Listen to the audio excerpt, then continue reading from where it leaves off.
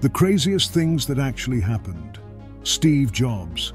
He was a vegetarian and fruitarian for many years, and he believed that a healthy diet was important for both physical and mental well-being. He was a Buddhist monk for a short time, but he left the monastery because he felt that he could make a bigger difference in the world by working on technology. Steve Jobs was known for wearing the same style of outfit almost every day.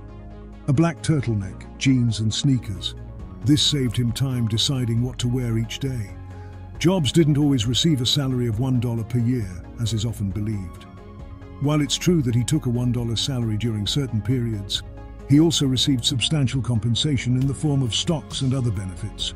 Steve Jobs patented a unique glass staircase design for Apple stores. The stairs are made from large glass sheets and have no visible support structure, giving them a sleek and modern look. Jobs played a big role in creating the company Pixar, which made hit movies like Toy Story and Finding Nemo.